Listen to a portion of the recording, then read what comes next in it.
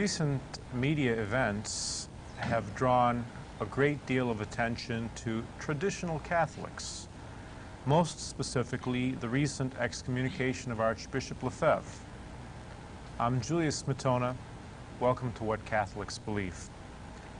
Today, however, we'd like to focus not on the more controversial and polemical side of the issues involved in the traditional Catholic movement, but we'd like to just focus and see what does a traditional priest do, what do traditional Catholics believe, what are they like.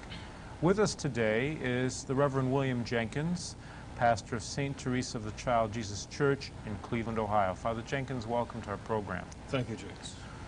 Father Jenkins, what is the nature of your religious vocation? What do you do? Well, on a day-to-day basis, of course, I offer the traditional Mass. I have my traditional breviary to pray. And beyond that, of course, perform the daily meditation and the spiritual reading and so on. But I have apostolic work to do beside that. My personal assignment is to a school. I'm the principal of a school in Cincinnati. It's a traditional Catholic school. We still do things the old way. What is the name of your school? St. Gertrude Academy. How many students do you have? We have 140 students, and they're from all over the country. We have some boarding facilities there. Although the school has already become too small for us, and we have to expand. We have to look for a way to expand. I also take care of a parish here in Cleveland, St. Teresa of the Child Jesus, another smaller parish outside of Columbus, Ohio, and a third parish in Louisville, Kentucky. Now, when people hear this, they say, in charge of a school in Cincinnati and three parishes, one in Cleveland, one in Columbus, and one in Louisville, Kentucky. How is this possible? Well, it has to be possible because it's necessary. I work with an association of traditional priests, most of whom are quite young, and we call ourselves the Society of St. Pius V. How many priests are in this association? There are 12 priests in this association right now. And now we are actually only a handful of traditional priests working in this country. There are many others, perhaps 200 or 250 traditional priests working individually or in loose associations among themselves. The recent events, numerous people were quoted. The number I got was that there's roughly 25,000 people who follow the traditions, the traditional Catholic way in the United States. Would you agree with this rough estimate? It's very hard to put a number on it because there are those who attend the traditional Mass centers, attend the traditional Mass and teach their children the traditional faith and so on. But there are many, many others who still have the traditional faith, but who cannot come because of distance to, let's say, a traditional Mass center 300 or 400 miles away from them, or they're afraid to come because their local priest or bishop has frightened them away from the traditional Mass. But they still do believe, they still have the Catholic faith. Now, because even 200 or 250 traditional priests in a country is small, it's a small number compared to what we've been used to before Vatican II, these priests find everywhere pockets, smaller or larger, of traditional Catholics around the country, and so one priest will find it necessary to offer Mass in a locale where he lives and then travel 100, 200, sometimes 500 miles to get to another traditional Catholic group and offer Mass for them. Some priests will travel to 3 or 4 different locations every Sunday offering the traditional Mass. I travel, as I say, to Cleveland and Columbus and Louisville to offer the traditional Mass and then return Sunday night to my school in Cincinnati and in there for the week. And then come Friday or Saturday again, I start traveling again. What would someone find, let's talk about your school a little bit. If someone went to your school, what difference would he see between your school and a typical parochial school, or for that matter, a public school? Well, I think one of the first things visitors notice in our school is the omnipresence of religious symbols. In the hallways, the crucifixes, the large statue of the Blessed Virgin Mary, 7-foot statue of Our Lady right inside the front door. Notice the portraits of St. Pius X, Pope Pius XI, Pope Pius XII. They notice scenes of St. Peter's Basilica in our hallway of the school. They notice the very, very large painting of the Sacred Heart in our Sacred Heart Hall, which is the lunchroom and also the place where we have assemblies. They notice crucifixes everywhere throughout the building, in every classroom. And I think what really impresses many of the visitors is when they walk into the kindergarten classroom or the first grade classroom and they see the old scenes depicting the mysteries of the Rosary or the Stations of the Cross for children. I think they're taken back to the years before Vatican II and remember what a beautiful, holy feeling there was in the classrooms of long ago, before the changes were made. What is your educational philosophy at St. Gertrude's? Our educational philosophy is based upon the preventive system of St. John Bosco. St. John Bosco was the founder of the Salesian order, or Salesian congregation. And St. John Bosco applied through his Salesians this preventive system, as he called it, which is based upon reason, religion, and kindness. And so he did not believe in harshness or in ridicule directed toward the students when they did something wrong or made a mistake. He believed that in order to be feared with not a servile fear, the fear of a slave towards his master, but to be feared with the fear a son has toward his father, you must first make yourself loved. And if you can make yourself loved by your kindness and by your justice and equity toward the students, then they will fear you as a son fears his father. It's a reverential fear. And his whole system is based upon that reverence that the teachers have to command. Of course, in order to really succeed in that system, you have to be a saint, or at least working towards it, which was why St. John Bosco was so successful, and why others cannot make that system work. But that is the educational system we try to follow at St. Gertrude Academy. We still have our flaws, of course, and we don't apply it perfectly, but we're working on it. Mm-hmm. How is this system met? When people come in, and do you often have problems with children acclimating themselves to a traditional environment? Well, we have to face the fact that the youngsters in St. John Bosco's time were very different from the youngsters in our own time. The youngsters in John Bosco's time never heard rock music, didn't take drugs. Even if they were available, they couldn't afford them because St. John Bosco was working with youngsters who were living in the streets and who were orphaned or abandoned by their parents.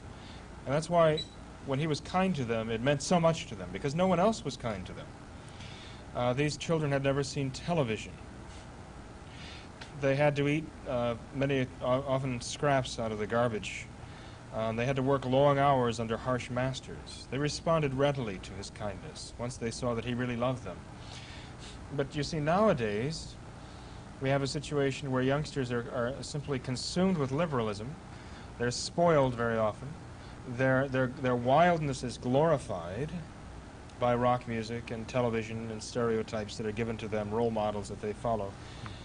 And so often, in trying to apply this preventive system, we are looked upon as the ogres because we expect them to follow rules.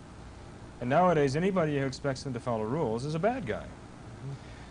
So it's much more difficult now to appeal to the youngsters. We don't give them anything they want.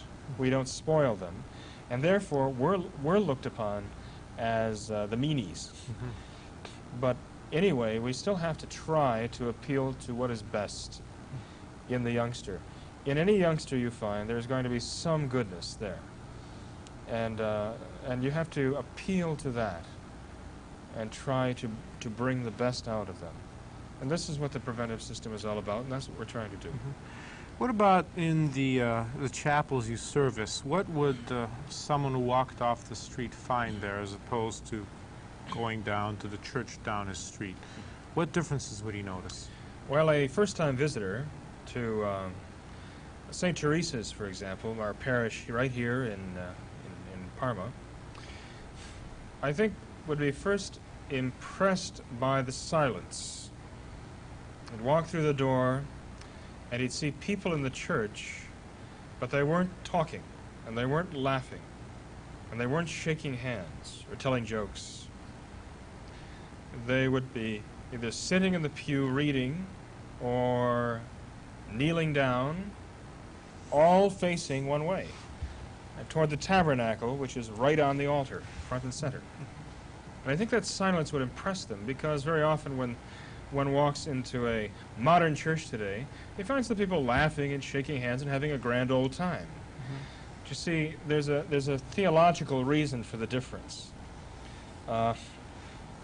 In the modern churches, their tabernacles are taken off to the side and put in a corner somewhere most often, and there's a table up front, and everybody's turned toward that table. And that's because they celebrate fundamentally a different kind of Eucharist than we do. When they say Eucharist, they mean the social Eucharist, the Eucharist of having good interpersonal relationships and interaction on a social level. You see, at St. Teresa's, when we say Eucharist, we mean the Holy Eucharist, not the social Eucharist, the Holy Eucharist. And that is why we have our tabernacle on the altar, and the altar's in the center. That's the focal point of attention. There's no table or ironing board up front or any structure like that to get in the way. And all attention is focused on the real presence of Christ, body, blood, soul, and divinity, in the Blessed Sacrament, in that tabernacle, on that altar. What would they see once Mass begins? Once Mass began, they would see a priest with his back toward them, facing the altar just as they are. And they would hear the priest speaking in Latin. In nomine Patris et Filii et Spiritus Sancti, Amen. Intro ibo ad altare Dei, ad Deum qui laetificat juventud, Amen. That's what they would hear. For many of them, it would bring them back. Which says, I will go into the altar of God, the God who gives joy to my youth. Yes, exactly. That's the beginning of the traditional Mass. I will go unto the altar of God. Now, obviously, they can't say that in the new Mass because they don't have an altar anymore. They have a table. The old-timers, those who were Catholics before Vatican II, would recognize that, and it would just sweep them back years before. The new-timers, that is the youngsters who were raised in this new religion, which purports to be the Catholic religion but is actually an impostor, would have no recollection of this whatsoever. They would consider this to be very strange and foreign.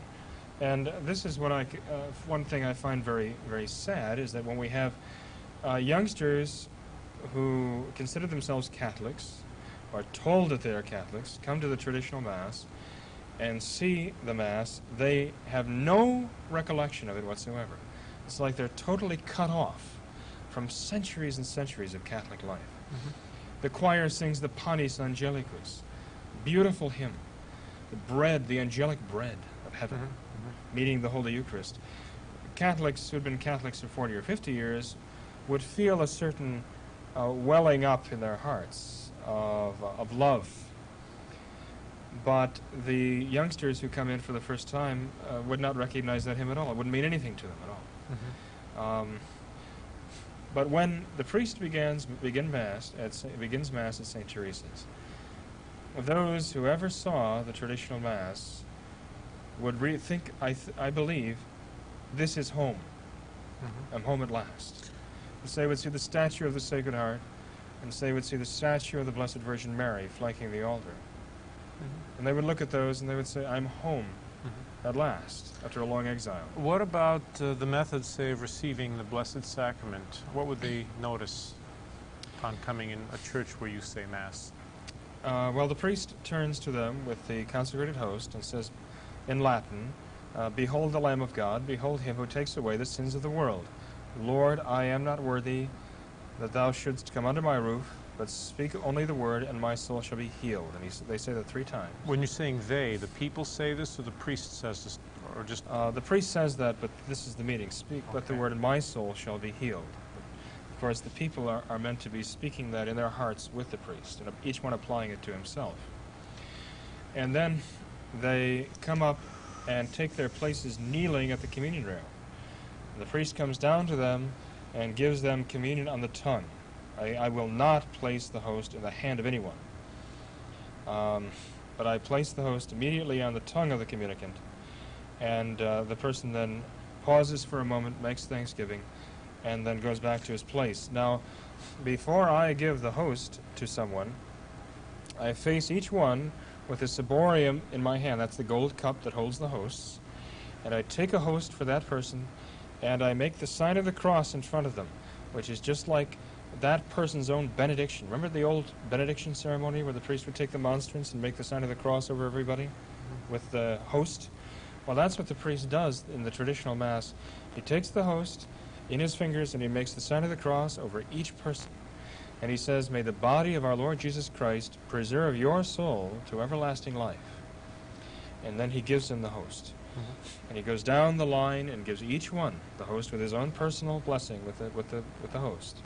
And he comes back and he just goes down the communion rail as many times as there are communicants. No lay distributors of communion? No lay distributors of any kind. No, the priest distributes every host that is given as Holy Communion. Why must they kneel? Why can't they stand or receive it in the hand?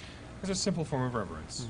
A simple form of reverence. It's customary in the Latin Rite to place oneself on his knees, just as one used to in the old days before a great leader or a great powerful figure.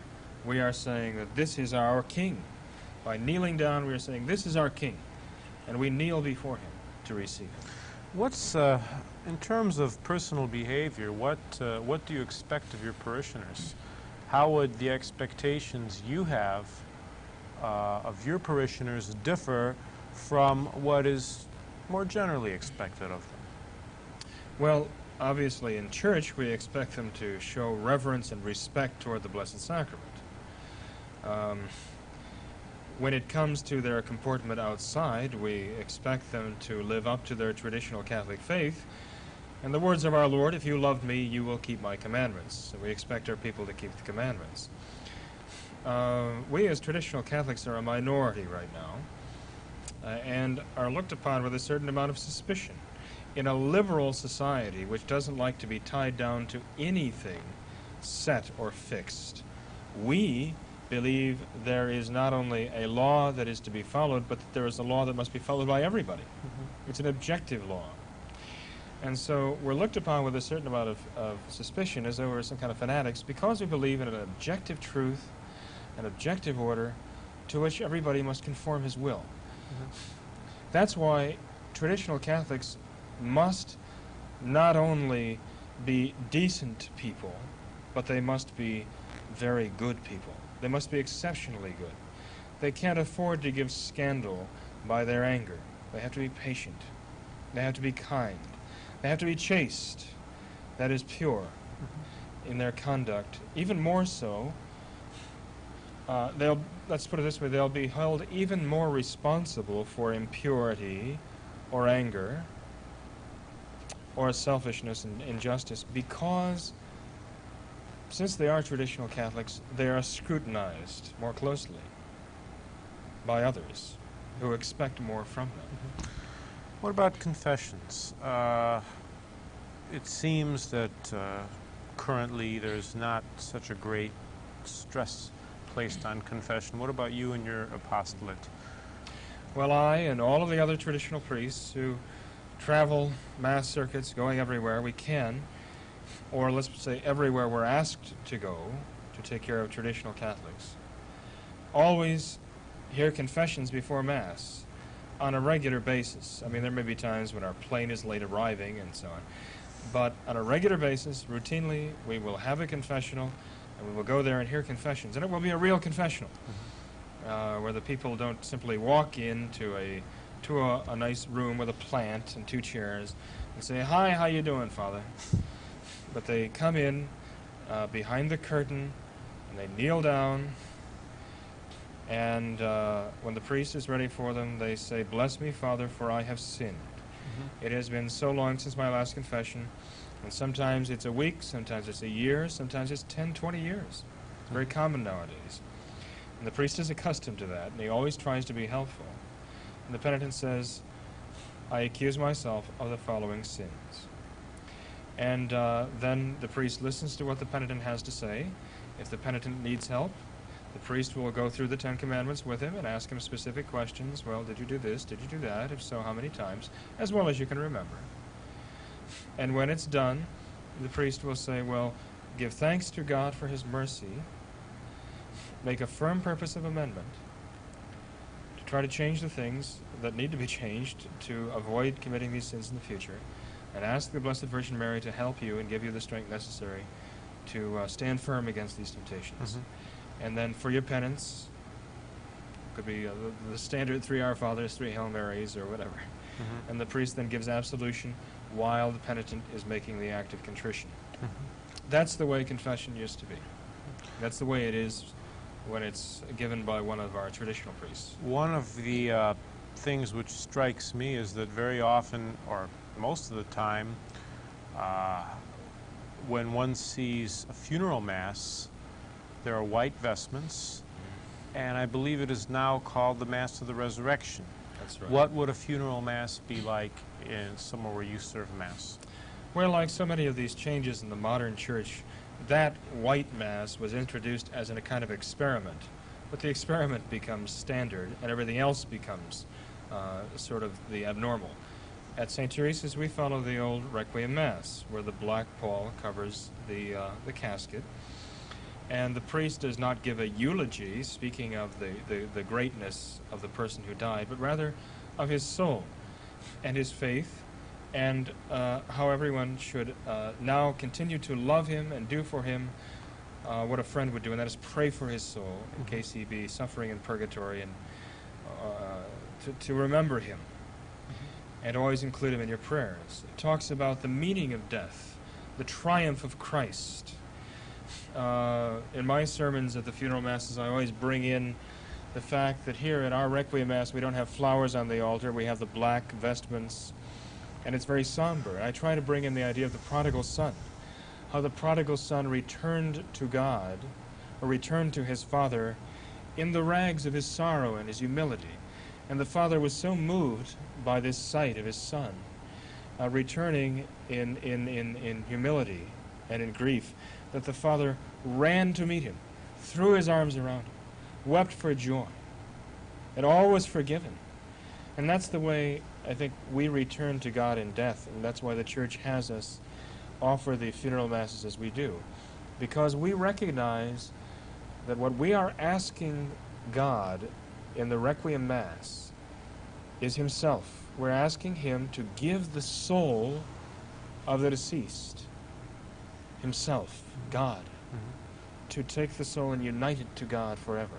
And we realize we're not worthy of that, but that by the sufferings of Christ on the cross, we dare to ask for it. We come in humility, protesting our unworthiness, but we are overwhelmed with the confidence in our Lord. That's the traditional Requiem Mass. Father, we spoke about death. There's also another major event in lives of people is marriage. How would a marriage ceremony be different at your church? And how would the couple who is preparing for marriage, how would you prepare them? What would you tell them? Well, traditionally, the married couple would receive 6 instructions of about 45 minutes each. Nowadays, because of distance, that's not always possible. Sometimes the priest gives 1 instruction for 3 hours. But regardless, the couple would be prepared for marriage, and it would be the traditional Catholic understanding of marriage, with the husband being the head of the family, but also a man who must rule the family by love, who must sacrifice himself for the family, who must be worthy of the love of his wife by his own goodness and his own faith and strength of character. and the traditional Catholic idea of the woman being really the heart of the home, and the children being cultivated in a reverential fear of their parents and based on love. They would be taught all of that in the course of their instruction. And then when the traditional ceremony actually took place, they would come before the aisle, before the altar, and they would exchange vows. And they would not write their own ceremonies, as is often does. The ceremony is right there in the ritual, as it has been for hundreds of years, and the priest and they conform themselves to it. And the priest asks them if they are willing to, if they are offering to each other, and then asks them to join their right hands and pronounce their acceptance of each other. And at that moment, they become married with that exchange of vows. And then the blessing of the rings, the exchange of the rings, then the Mass begins. The nuptial Mass is actually a thanksgiving and a consecration of the marriage that just took place, with the two people kneeling directly before the altar. What is, getting back to an earlier question, what is the state of this traditional movement? This is probably the last question we have time for. You mentioned there's about 25,000. How loose is the association of these priests? Do you have any other priests outside of your 12 that you work with, for instance? There are a number of other priests with whom we work. You see, we want to avoid giving the impression that we're setting up a new church. We're just priests doing what priests were always told to do by the church. That's all.